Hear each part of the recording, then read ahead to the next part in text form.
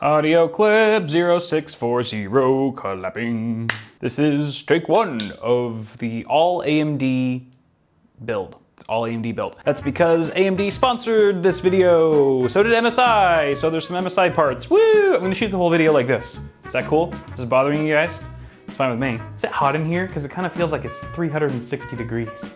All right, hey, how's it going, everyone? This is an All-AMD build because it's sponsored by AMD. This video is sponsored by AMD and MSI, and it's semi-mid-range. It's $841 with all the parts here. Primary objective here is gaming, as it usually is. Now, let me quickly go down the parts here. We've got a Ryzen 5 2600.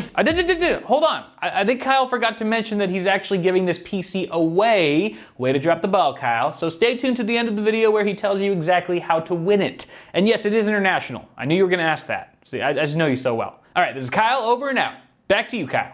6-core, 12-thread CPU, and instead of using the included Wraith cooler, I decided to switch things up, go a little bit fancy, and get a Hyper 212 Black Edition from Cooler Master. I found this for 30 bucks, so it didn't take a whole lot out of our budget, but it is gonna be a lot quieter and cooler than the Wraith cooler.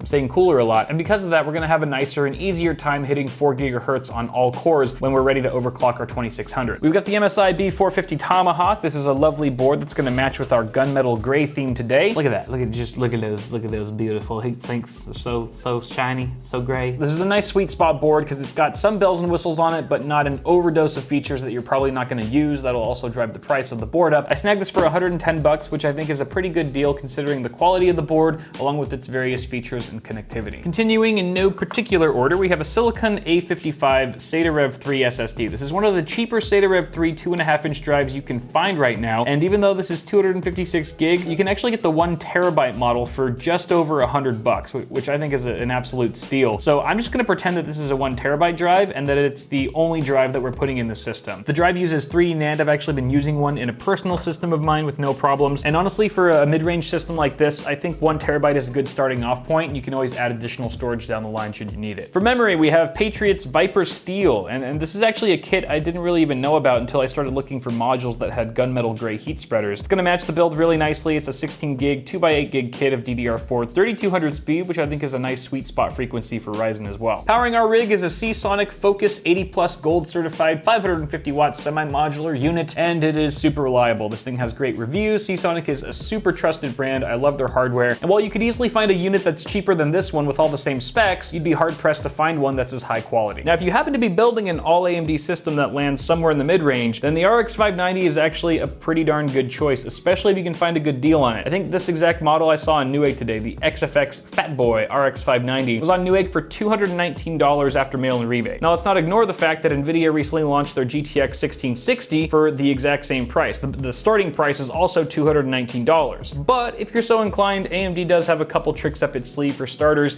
The RX 590 and the 580 for that matter both have 8 gigs of VRAM, which is 2 more gigs than either the GTX 1660 or the 1660 Ti. There's also a pretty sweet promotion going on right now where if you buy select AMD GPUs, including the RX 590, you get 3 free AAA games, including the Resident Evil 2 Remake, Devil May Cry 5, and Tom Clancy's The Division 2. It's basically 180 bucks worth of free games, so it's really not a bad deal, especially if you're interested in any of those titles. And last but not least, we have the case. This is the, it's not a new case by any means. Let me move this stuff out of the way, but it's still a winner. This is the Fantex Eclipse P400 tempered glass in anthracite gray. I mean, for like the $70-ish price point, you get so many features here, and it actually looks and feels like amazing quality for the price. So altogether, I think it's gonna be a really nice suited case for this build, and that's pretty much it. That's all she wrote, folks. So let's just start building stuff. Let's just start building. Oh my God, oh Jesus.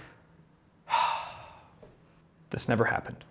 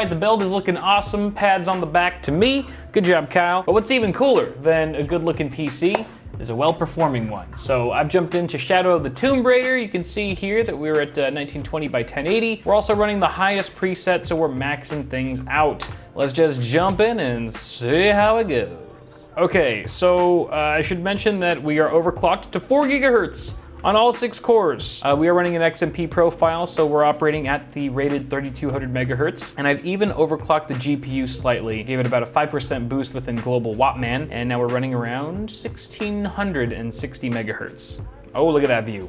Oh, I see him looking. He's looking at the booty. He's looking at the booty. Control yourself, man. I should be talking about the performance. 60 FPS, look at that. Beautiful. Although it looks like the game defaults to VSync when we have these little cinematics. Oh, no, it does not. Never mind. Oh, hey, cameraman. Respect the women. Trying to get me another strike? Because that's what it feels like. All right, can we skip the bullshit? Oh, I could have skipped that whole thing. What a waste. Okay, do you want to cook? No, I do not. Just leave me alone. So running through the village here, you can see we're not getting the greatest FPS, hovering in the 30s and 40s. I think if, I was actually playing this regularly with this system, I'd probably turn it down to high settings, at least for this particular title. Let's actually see what that does. Options. High. Okay. And now we're hovering in the 40s and 50s. That's a bit more respectable. Oh, still dip into the 30s once in a while there, but definitely a bit more improved. And the game still looks great. Oh, boom goes the dynamite. That doesn't look good. I think someone farted.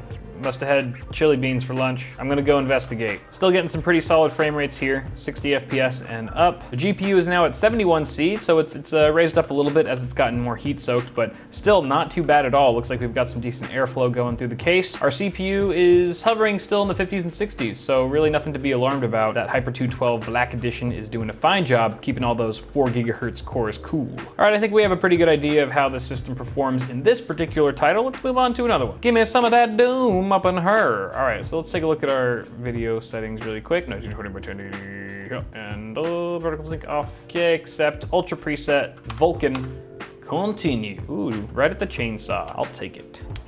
Look at that, 140 FPS. All right, this is looking smooth as butter. Oh yeah, all we're missing is a FreeSync panel. Things are looking good, feeling good. My fingers are happy, eyes are also happy. Ho, you just got killed by a mid-range gaming PC. All right, let's jump into one more title, shall we? And then I can tell you how to win this fantabulous gaming rig. Let's try Resident Evil 2, because this is actually one of the games that comes included if you buy an RX 590 or RX 580, so might as well see how it performs with the card that it's bundled with.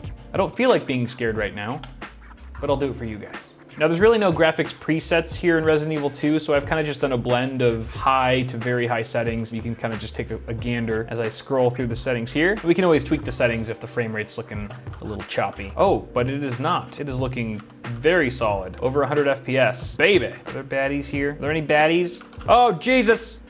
Oh God. Whatever, I'm not trying to play the game. I'm just showing you guys performance here, so. Oh my God. Why is it so ugly? I totally missed. Oh shit. Oh shit.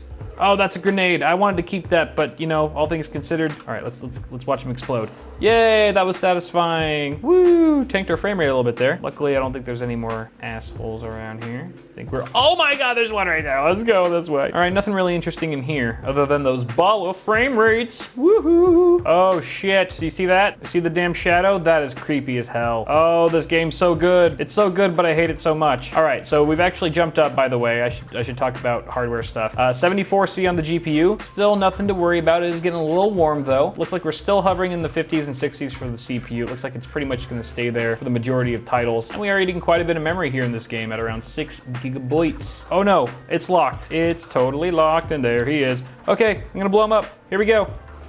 Yeah!